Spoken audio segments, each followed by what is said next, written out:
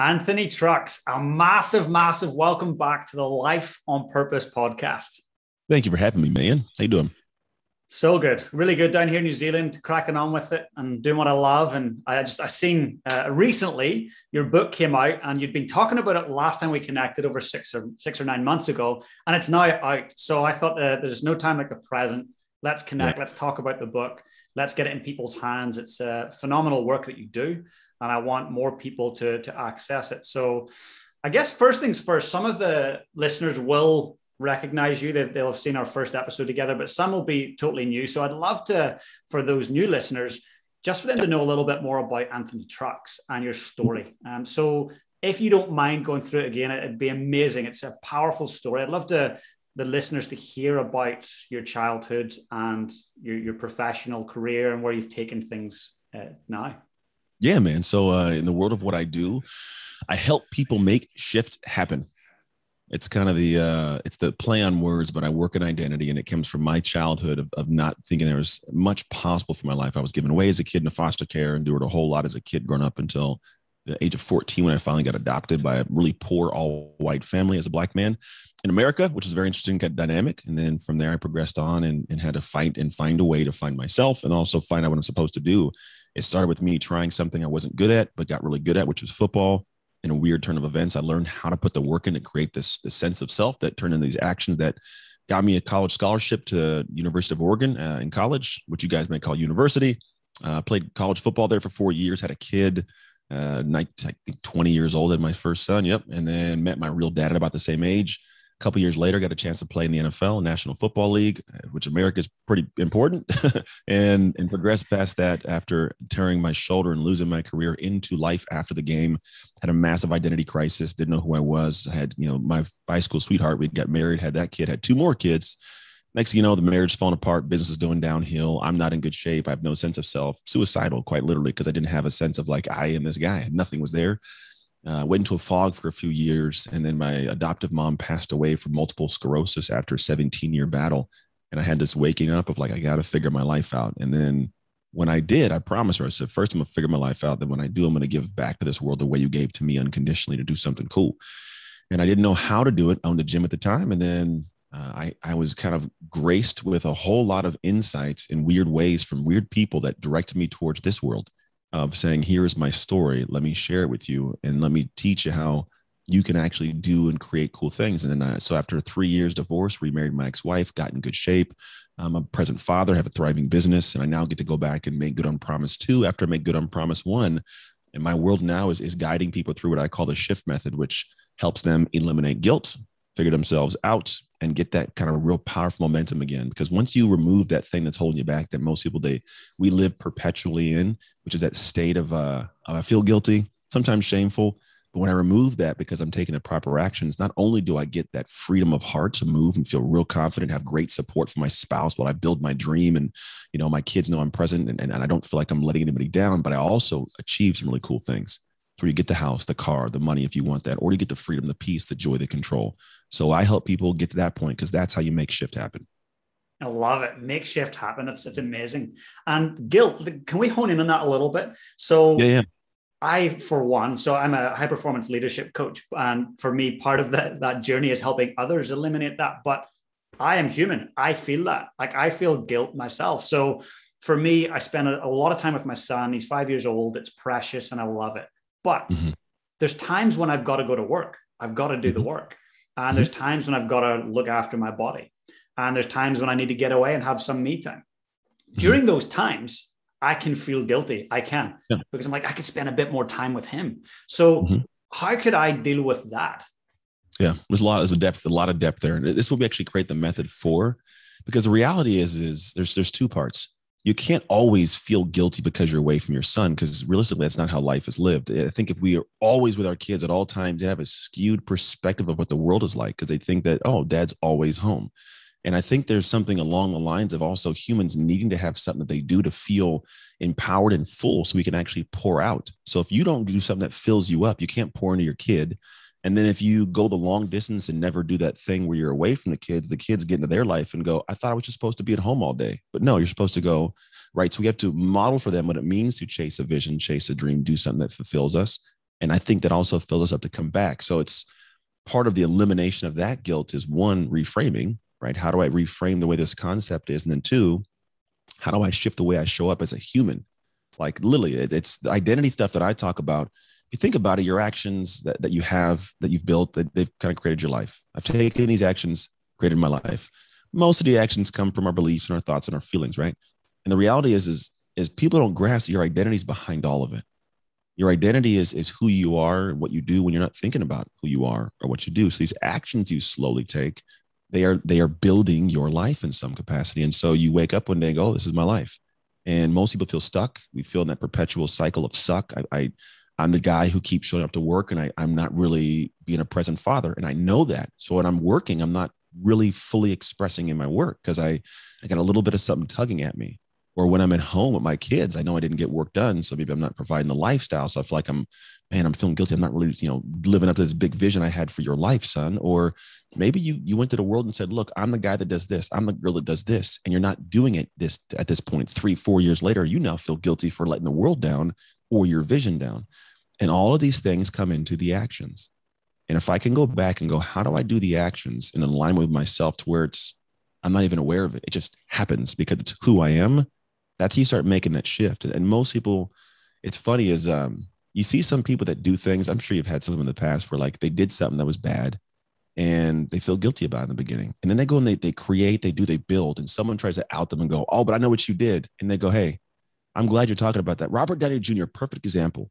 He was a guy that was phenomenal as an actor. He got into drugs and craziness. And now he worked himself way out of that hole, took the actions. He identifies as a whole different human. So when he shows up and someone asks him that question, he goes, really, dude? I'm not that guy anymore. Right? You can't say that unless you've shifted to a different identity. But you have to build into that, take action towards that. And eventually it just becomes who you are and you flow. All of us have the exact same capability, but we are burdened and hampered by the guilt we carry every single day that actually keeps us from desiring or feeling like we're worthy of the next new level. And then we don't actually understand how to work to a level to remove that, to where one day I have proof in the opposite because of my actions for who I really can be and am.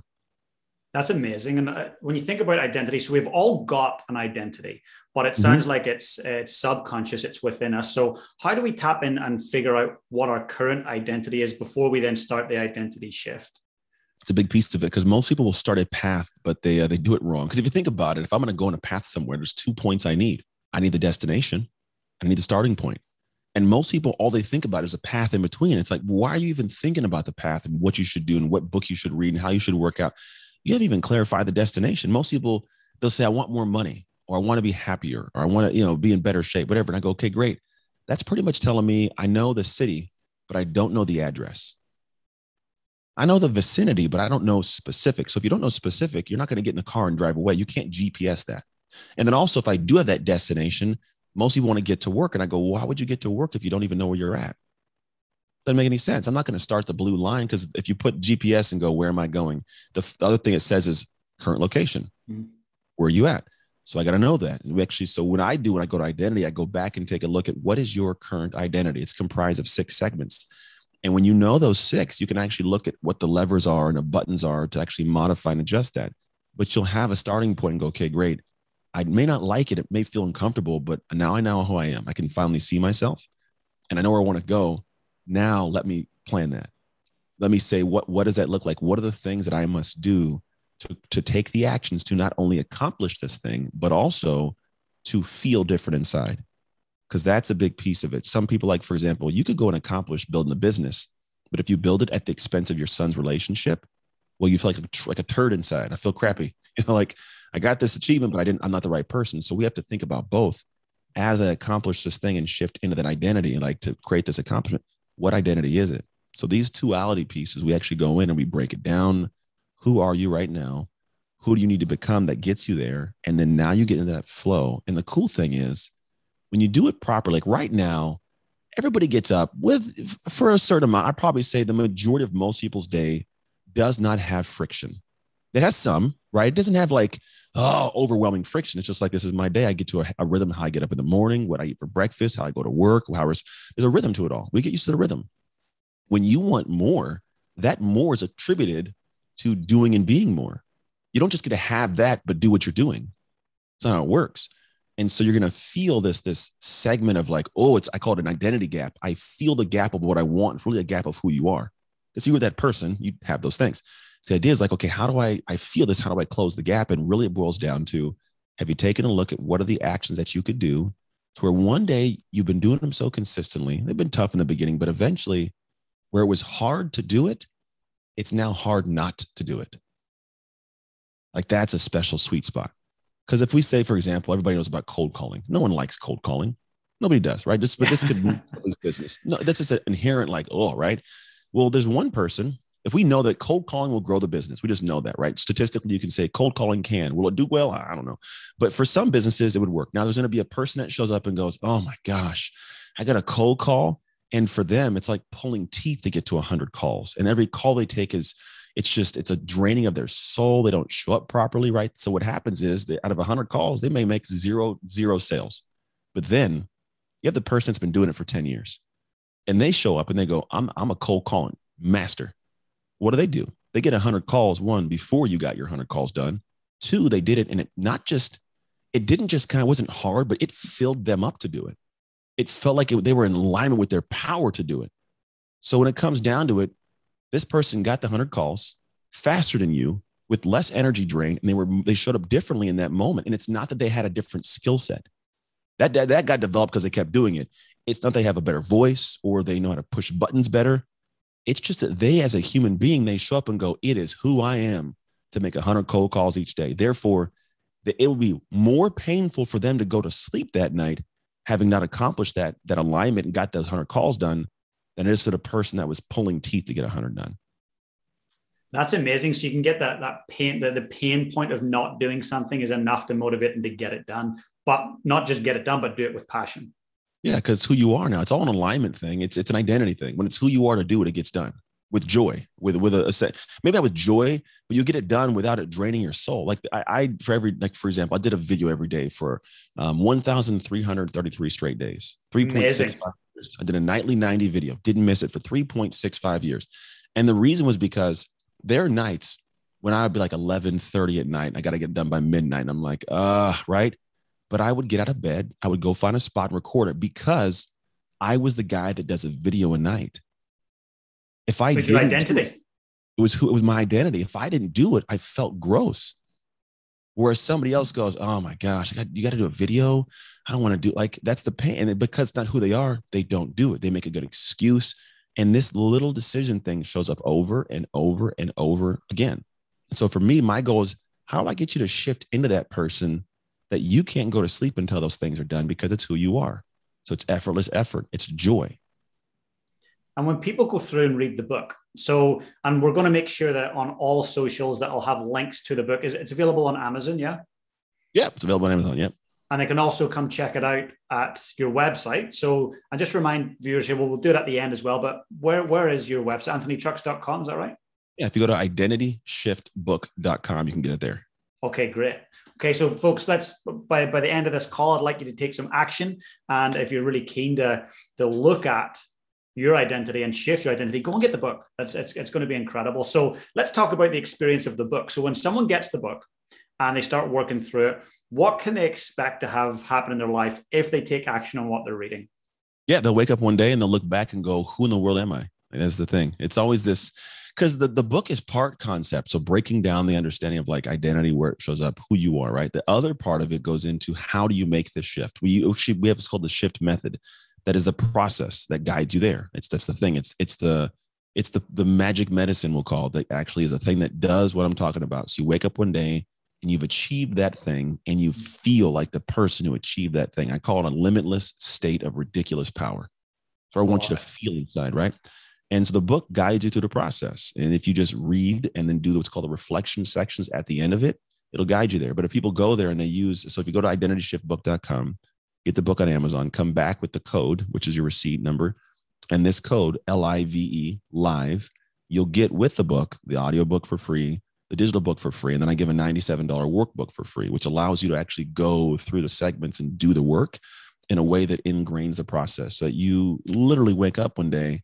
And some people go like, well, how do you know you made the shift, Dan? And I go, well, if you wake up one day and you try to put yourself back in the headspace of who you used to be and it feels uncomfortable, If I wake up and go, oh, the guy that used to get up late and didn't have, control of himself, and then he was always emotionally all over the place, had no structure to his day, had no discipline.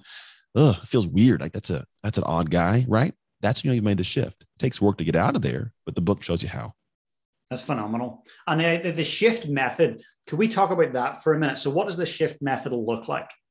Yeah, so it's 3 stages. It's actually fairly simple from a standpoint of looking at it, but the work inside is where the power comes in. But it's 3 stages. One's see, then shift, and then sustain. So see means we take a look at essentially what are the things that you're unaware of, right? What are the parts of you that you don't see are holding you back? Once you figure those things out, some will call them blind spots. Part of it's a blind spot. Part of it's just you don't want to honestly own up to some of it sometimes. You hear people tell you stuff, you're like, I don't want to hear it. You're crazy, right? But they're true. So there's that part of it. Then once I've seen that, I go, okay, great. Now that I understand what it is, what's it been affecting? So I get to go, okay, this is what my loss is, like the calculated loss because of my inability to communicate, right? Something like that. And then we go, okay, now that that's gone, what is a hopeful destination I can go to? Where can I see a cool, better future?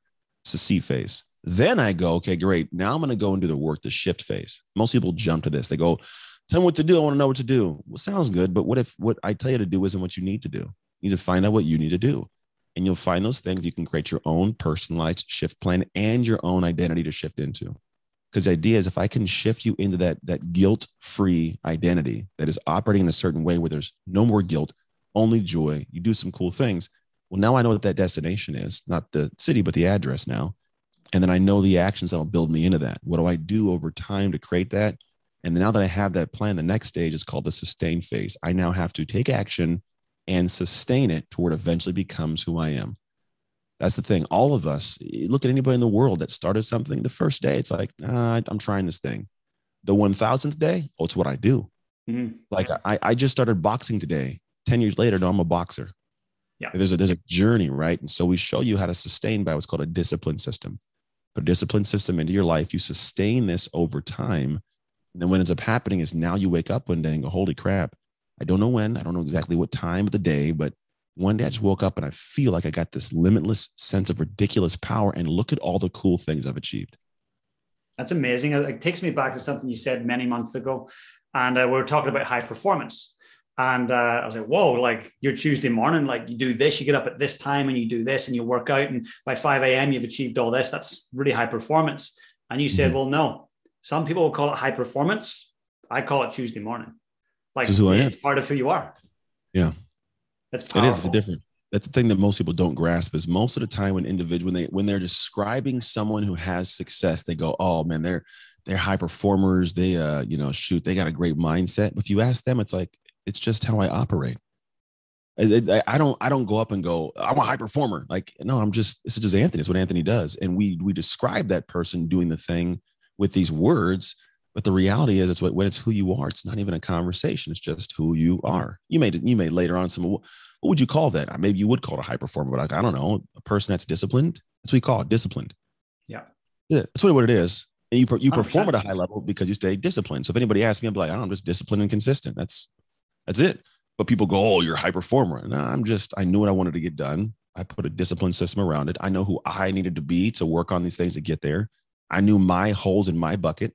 What Anthony himself had to work on. I didn't borrow other people's habits and fixes. So I started doing things. And it's kind of like saying, I'm going to patch the holes on my camera just decided to go out, didn't it? It's all good. It's back again. Oh, it's back. It's kind of like saying, look, I got this car that happens to have, holes in the tire and the gas isn't, running clean or smooth and the belts are off and all that wonky stuff. Well, what I end up doing is I just go in and I fix the things that my car has to fix. I'm not going to go fix the wiper blades because that guy's wiper blades suck. I'm not going to go and, change the back tire on my car because his back tire had to be changed. No, mine needed to patch the holes in the front. I need to get the belts lubed up and going again. I had my stuff to do. And so what happens, I fix those and then the car drives. People go, man, you're a high performer. No, the car's driving now because I fixed the things that my car had to work on. And that's the thing people don't grasp. I want to get to the point of being a high performer. I want to feel that energy and emotion of just digging in. And it's like, it doesn't feel like that. When I'm doing my thing, man, it doesn't feel like this energetic rise. It just feels like my Tuesday morning. And that's how I do things consistently, disciplined and flow. It's who I am to do it. And people look and go, how did you get all that done? It's like, I don't know. Just my life, man. I'm living it. I'm just living my life. But the way that I'm living my life, the identity that's living my life is accomplishing some pretty cool things. You really give a shift about your life. Do you know what I mean? It's like, you have to. Yeah. Good way to say that. Well done. Yeah, I love it. That's dad jokes 101, right? Hey, somebody got to do it. So good. Now, discipline. I truly believe, if you lack discipline, then you lack the results that you really, truly want. So for people who have this, like, hey, I want to be fit, or I want to be rich, or whatever they want to be, and they start on this journey and they're into 2, 3, 4 weeks, and then all of a sudden it gets too hard and they give up. So discipline clearly is not there yet. So they didn't have the desire strong enough. The burning desire wasn't strong enough for them to instill this discipline. So what's your advice for people who actually want to develop like hardcore discipline? Yeah, you become a disciplined person. It's not, there's this thing of saying I have disciplined and I am disciplined. It's a difference. I have discipline, right? Could be like, I have discipline to not punch my children in the face when they make me mad. Good. Right? I have the discipline not to. However, when I say I'm a disciplined man, that encompasses all things. If you're a disciplined person, it shows up. And so people ask, well, how do you get the motivation, the drive? I am motivated to not be the guy I used to be. I am motivated to not go downhill. I am motivated to not fall out of alignment. And so what happens is I'm motivated to perceive the level of what I carry myself at, my standards, and say, that's who I am. I'm going to fight every day to stay in alignment with who I am. And that simplistic shift, that little shift of perspective allows me to go, okay, great. I'm going to be more keen on what I do put on my calendar and I don't, because I don't want to fall out of alignment with myself. So I'm not going to give self-imposed deadlines they aren't even physically possible, right? I'm not going to say things about who I am. I'm not going to say I'm the guy that's going to win a Grammy this year, because I'm not going to win a Grammy. You know what I mean? Like people, they set these unrealistic things to achieve, and it's so hard to get there that they feel less than, because it's out of alignment with who they are or where they're really trying to go. And so when I look at people like, how do I get that motivation? It's like, hey, don't be motivated to accomplish things. Be motivated to become someone who accomplishes things. And it's a baby step process. It's a journey. You have to fall in love with the day, not just the destination. What's the day look like? How can I love this thing? How can I show up knowing the things I'm doing in that day will bring me to that end I want to be at, and then fall in love with the day. And then you become a disciplined person. And that disciplined person achieves the things and gets the things done and has the good marriage and all that, has the great business and puts the systems in. Because a lot of the business owners I work with, they know what to do. They're phenomenal technicians. They could coach themselves out of Iraq in the middle of crazy, right? They could do it. But the thing is they're not the person inside that does all the stuff that wraps around it for the business to function and the relationship to function and their body to be in good shape and have it all. And so the separation for a lot of us is just we don't identify properly. And so we carry this old self that really is guilt-ridden, and we do the same things that keep ingraining that over and over and over. And we never think about, how do I become somebody more? And the feeling it'll be a feeling of out of character. It's the best way to explain it. The things that you're going to have to do, they're going to feel out of character. The problem is most people go, oh, out of character. Oh, no, I don't want to act out of character. I go, why? Like, why would you not? Well, it's bad, man. I know who I am. Okay, let's think about this. You're seeing out of character as bad. Why? Because to be honest, the out of character thing is also a positive, higher level character. It's out of character for you, essentially, to not put McDonald's in your mouth each day, right? It's out of character, right? So let's make it more of your character to not eat McDonald's every day. So now what happens is it's out of character, but it's positive. So the idea is like all these things that feel awkward, feel funky, feel out of character. Yes, that means you're doing it right.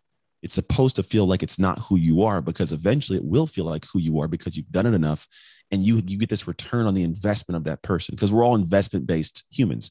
There's a bias of, if I give something, I want something in return. If I give you money, I want a burrito. If I give you money, I want a return on my investment. If I give effort and energy into something, the return I get on that investment is, it's who I am.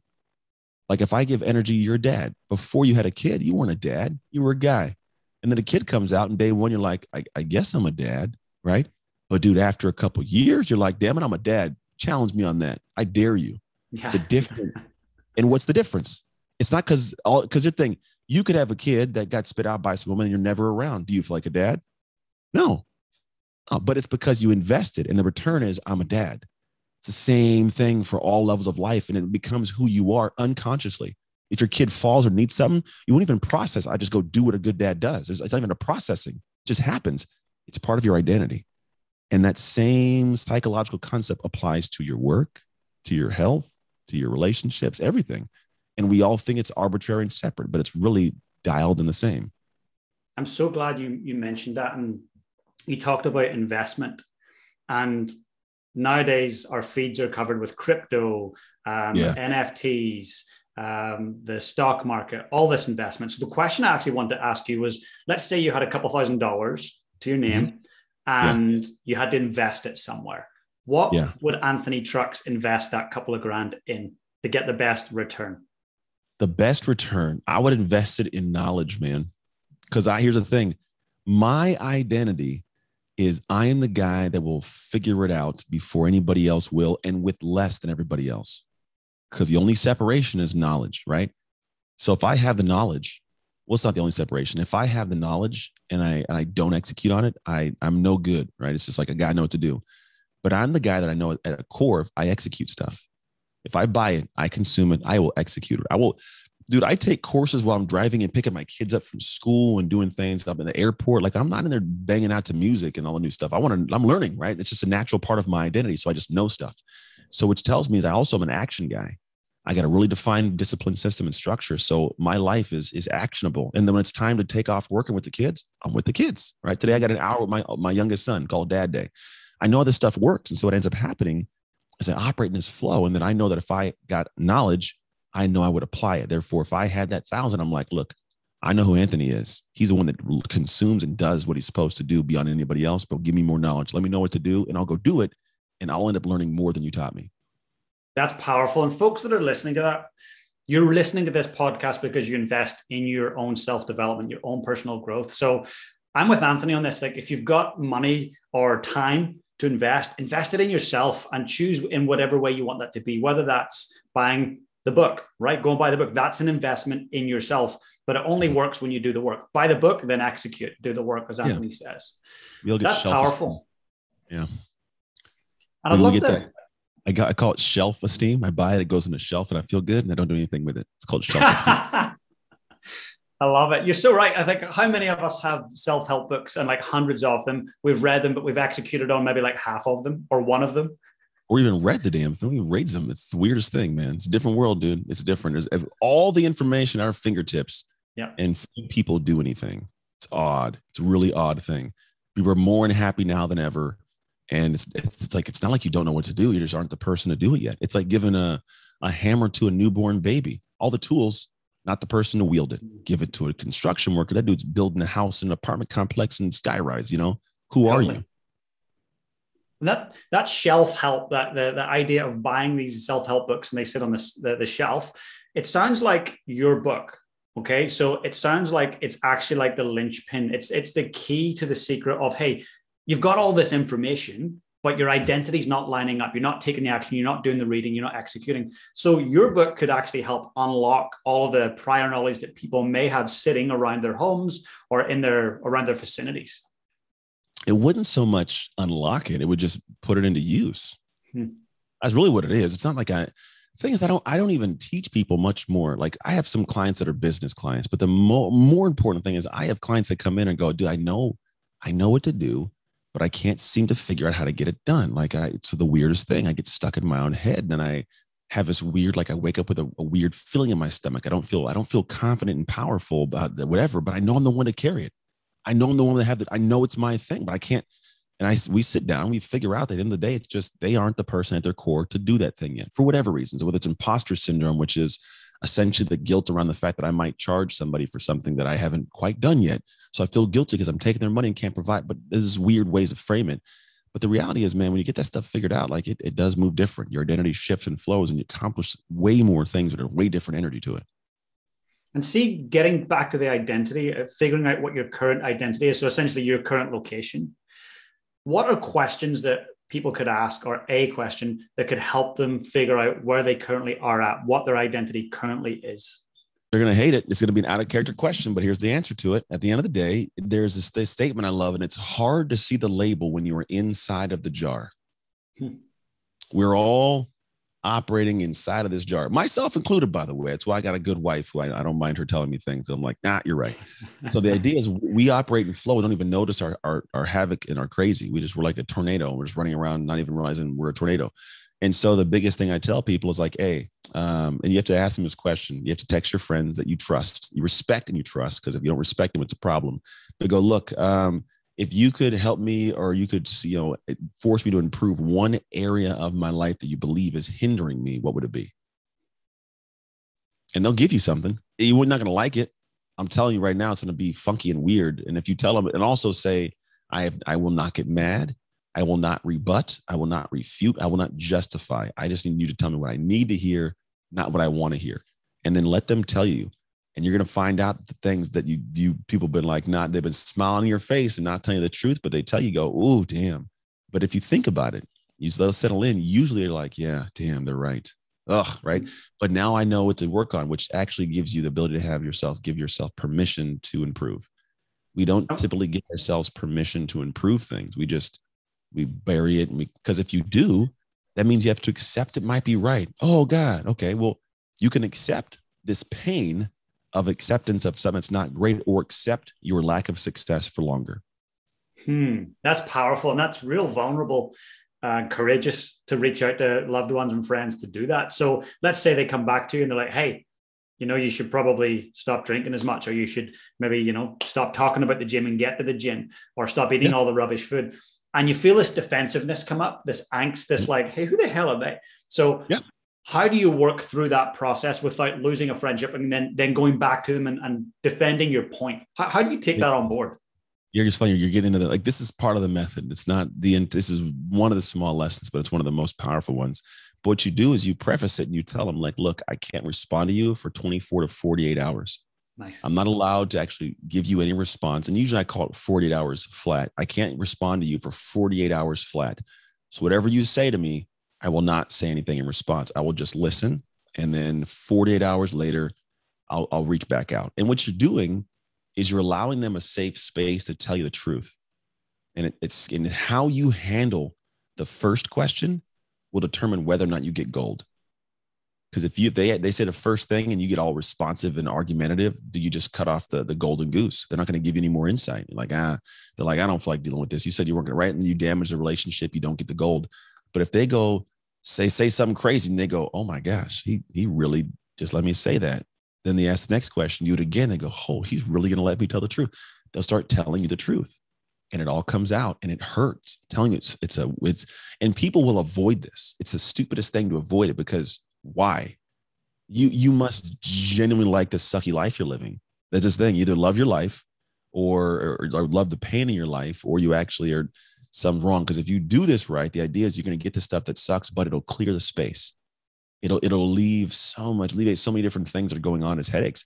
And then you actually find out what you can work on. And then that becomes your shift plan, the stuff you do that gets you to be that identity. You go, okay, great. I see it. So 48 hours later, you go and call them back and go, look, you said some things and man, they really poked me. And here's the read. 48 hours lets the emotion die down. It lets the emotion secede a little bit. Because if I say this to you and then I'm responding now, I am all emotion, no logic. They say when emotion's high, intelligence is low. So I'm all emotion and I'm not logic. But the moment that the emotion can die down and I can go logic with it, I start listening differently. I go, yeah, you're right. Right. My wife can do this, and I can get to that point within like a minute or two.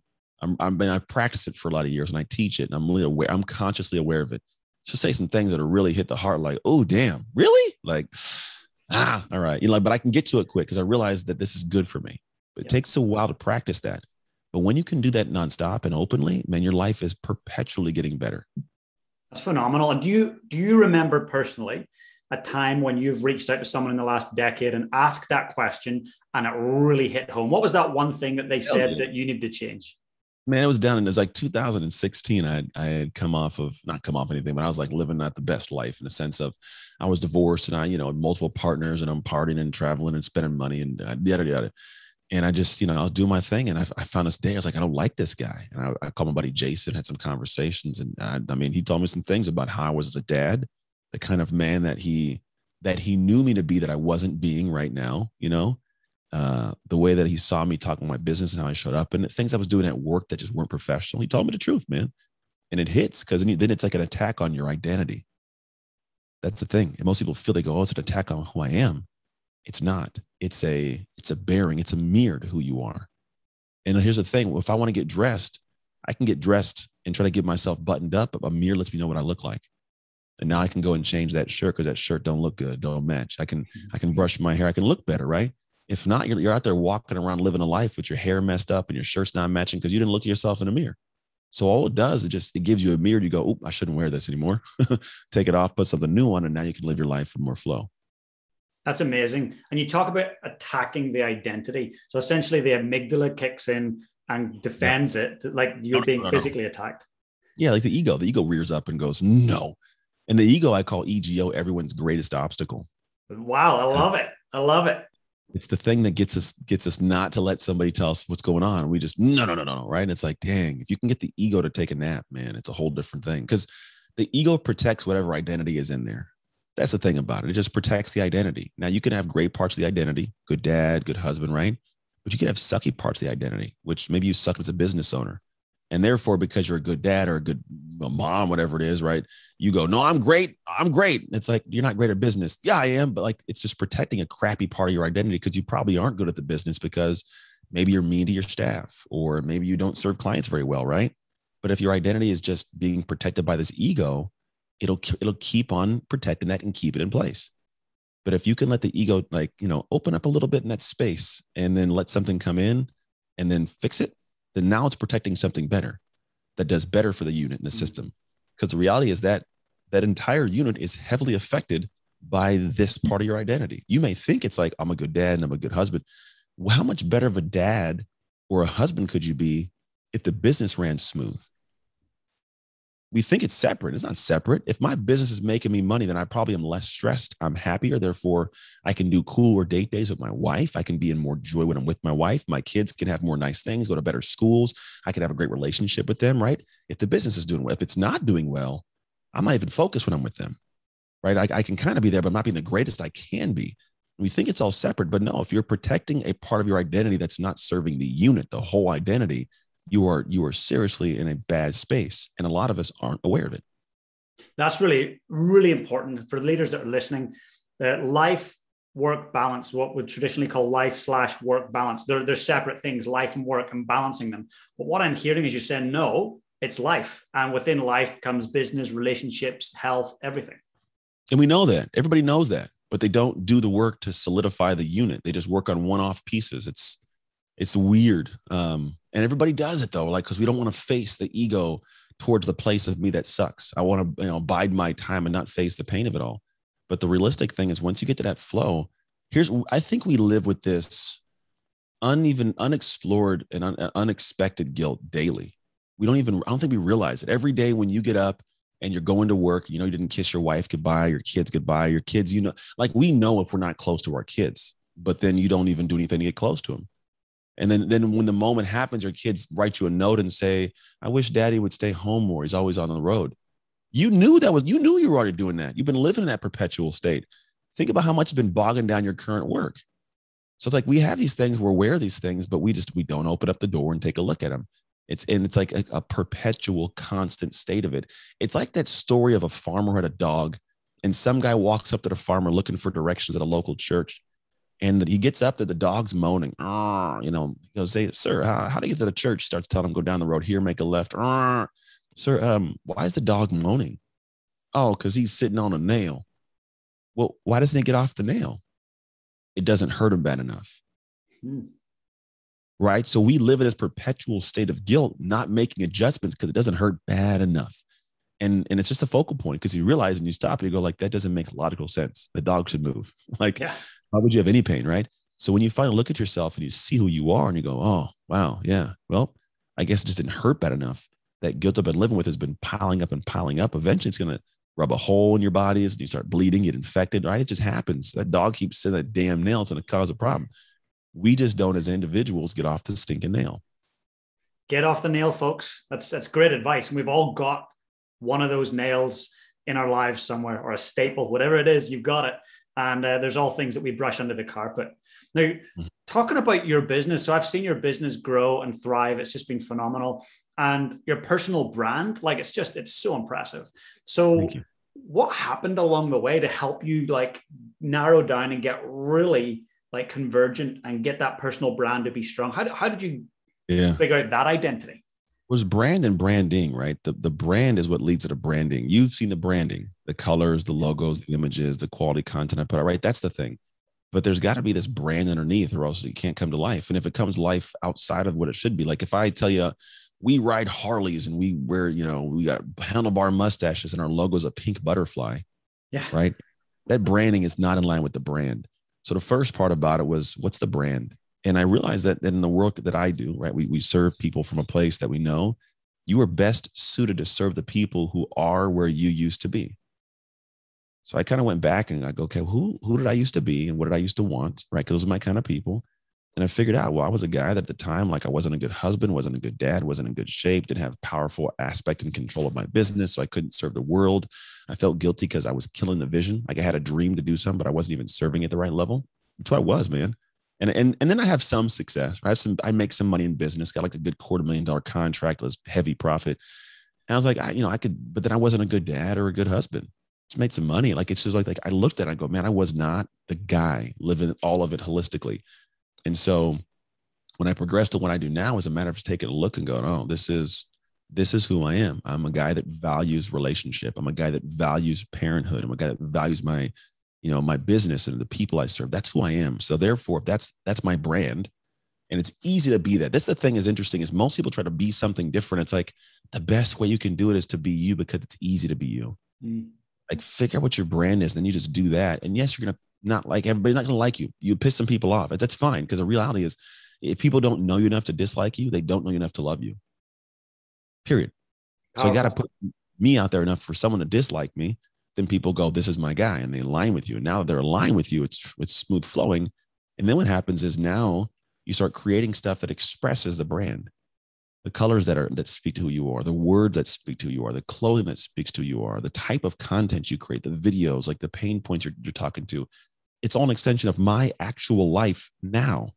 Because the people that I'm working with, they want to have that. Like I get to have a business that makes me good money. I can travel when I want to travel. I get to spend time with my kids and really be in a relationship with them. My wife has a present husband.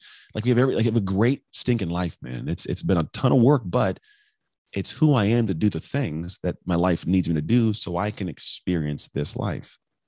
That's the thing. It's not this arbitrary strategy. It's just who I am. So that stuff gets done without even thinking about it. And the stuff that gets done creates this. And so when I show up, like the brand you've seen built has been me saying, this is who I am, world, take it or leave it. And if you do take it, I'm going to serve you. And so I serve them at a high level and I give them my secrets in my system and they apply to their life and it works. And that's how it all grows. Phenomenal. Really, really phenomenal. And where do you see it going? Where's your brand going? Where's that journey happening professionally? The Anthony brand will be separate from the Shift Method brand in time. Because right now it's Anthony's story that powers the Shift Method. But it doesn't need to be. It just needs to be a human story. And if I can separate myself from the brand, two things take place. One, it can go beyond me. Because if it's just me, it can't go beyond me. When it's separated, it's a method and a concept, it goes beyond me. And then two, it allows me to provide something to my family as like a legacy. Like if you look at Stephen Covey's 7 Habits, like it's his 7 habits, but he ain't teaching it. But you can still go get that, get the book, you can get the concepts, all that stuff. It's all there. Therefore, his family has some kind of legacy and revenue and something that allows him to do something cool in the future because of what he created and pulled away from himself. So the brand will grow to have an aspect where individuals can work with the company. You can come work with us and we'll walk you through our Shift Method to get to the point of figuring yourself out, eliminating guilt and really getting that momentum again to hit that limitless state of ridiculous power. We'll have coaches that go, look, I really like this and I want to use your methods for my clients. Beautiful. We'll certify you to utilize the Shift Method. And then beyond that, you'll have corporate stuff we'll do. So if corporation says, I really want to get our people at a level where they're making shift happen every day, beautiful. We'll work with them. So we come in, we use our apps and our tools, and they get assigned a coach and they work themselves through our methods. So That's the long-term thing. And then for Anthony, man, I'll do other stuff. It'll be a separate brand. Therefore, I can go and, I don't know, be a ballerina if I want, do whatever I want to do. I'll be there to clap you, I promise you. Appreciate it. I'll do a pirouette and spin on circles on my head or something. I don't know what they do. Beautiful. I love it. And just while you were talking about what you can do for people, can we just remind listeners where they can go to follow you and to engage with your books and your products? Yeah, just go to @AnthonyTrucks, man. It's the simplest way to go. And if you go to identityshiftbook.com and then step 3, use the word live, you get the freebies. There's some cool things that you can actually utilize and put this into your life for real. That's epic. Well, one last question just before we wrap up. If you had to give some advice to your younger self or to your kids, yeah, and the advice was around how to lead their life on purpose, what would you say? How to live your life on purpose, or lead your life on purpose, you said.